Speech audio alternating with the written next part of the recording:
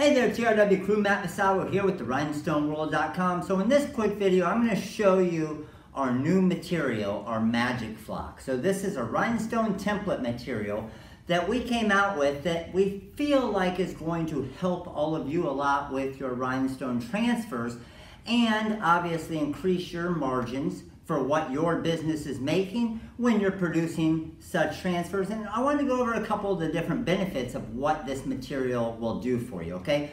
So first thing is the color, okay? We changed the color, and the reason why is we found out from testing all the different colors and all the color stones and the backing color, some materials out there are too dark. So the darker, the grays and the dark blues and everything like that, black template materials, the stone and the glue on the back of the stones is normally a dark gray. So it makes it hard to see if there's an actual stone turned upside down or not. So color was a key factor in what we were doing here. And obviously it's gonna help you visibly see when you're brushing in your stones, whether they're in there or not, okay? So that's obviously gonna save you some time.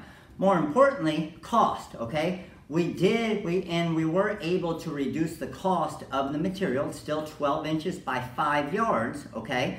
But the cost is significantly less, which is going to increase your margins, which is awesome. Next thing is we changed the flock fibers, okay? So the flock fibers are not as long. And the reason we did this is when the flock fibers are not as long, the stones will brush around and glide a little bit easier. And the smaller stones, more importantly, like the SS6s in the design I'm gonna sample here, are much easier to brush in. So a lot of you that are using some of the different flocks right now, the SS6s are a nightmare. Our goal was to make those a whole lot easier. Now next, cutting. Okay, because the flock fibers are shorter, the material is different, the adhesive is different, it's gonna make it a lot easier for your vinyl cutter to cut it. Silhouette Cameo, no issues. Silhouette Portrait, no issues. GCC Expert, all the way to the Jaguar, to the Roland, to the Graph Tech. Any vinyl cutter can cut this material because it is a little bit thinner, a little bit easier for the blade to get through the material, and you can also cut it at lower pressures and lower settings. So for example, you might be cutting a material now at 120, 130 grams of downforce.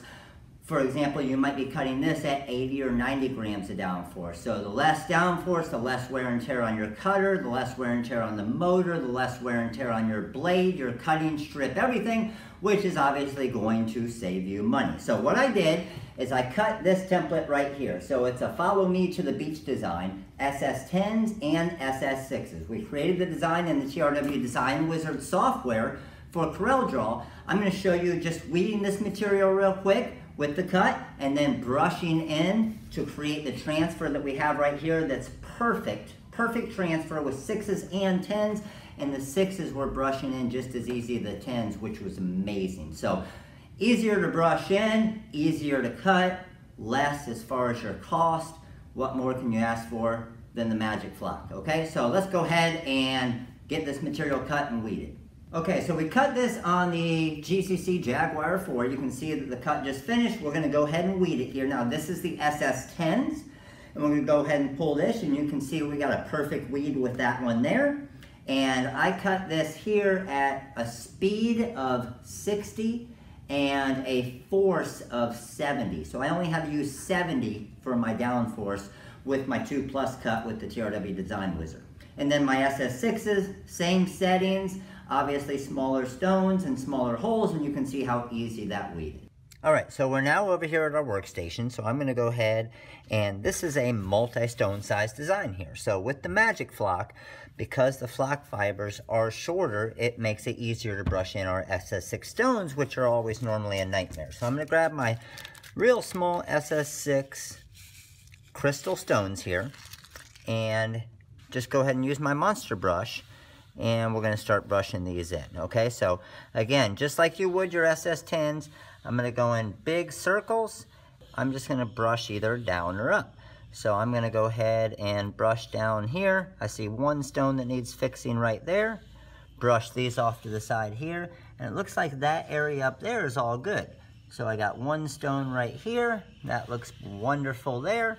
And then brush down to this line right here, and those are all perfect there. So I just brushed in all of those SS6 stones that easy with the Magic Flock template material. So let's go ahead and get my 6s out of here now, okay, because I'm done with my 6s.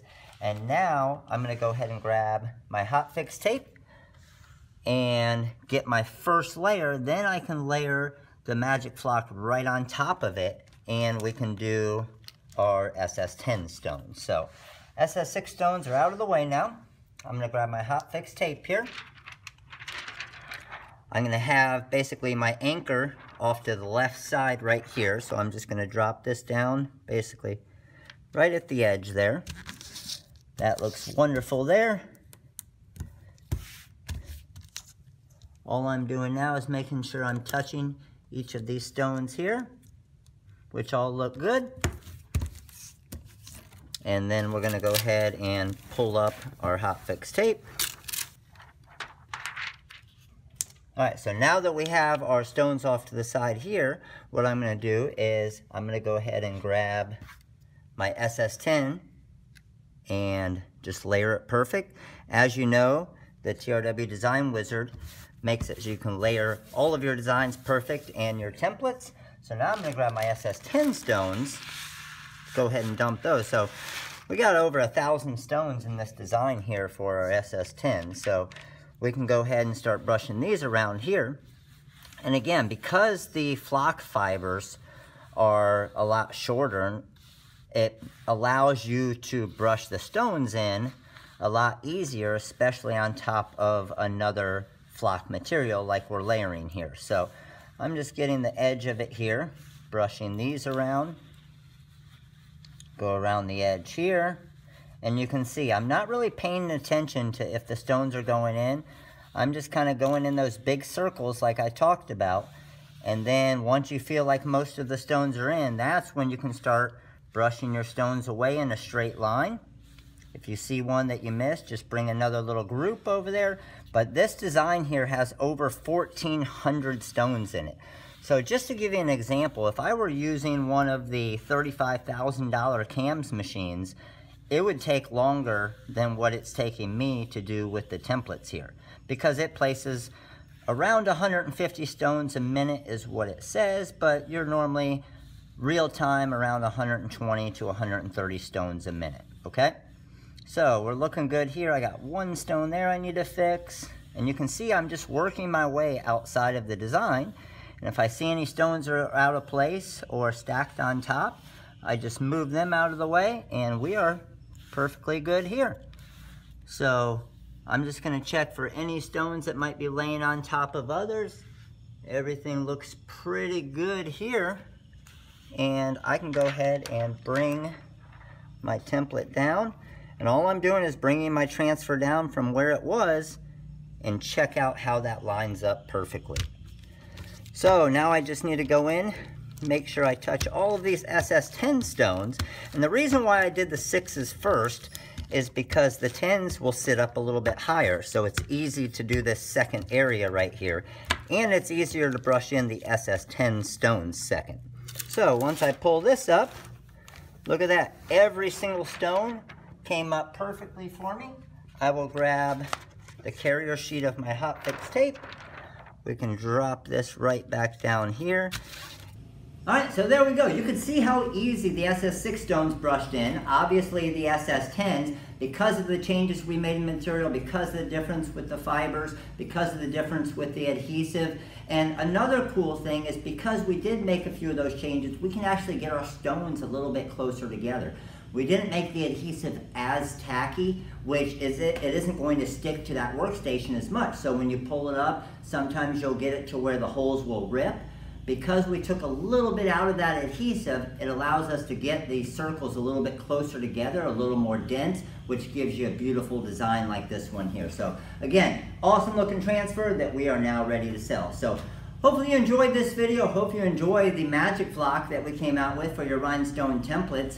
You can go ahead and click right here to get to the Magic Flock on the website. But if you have any questions, just give us a call. Number's 941-755-1696. This is Matt with the Rhinestoneworld.com, and you guys all have a wonderful day.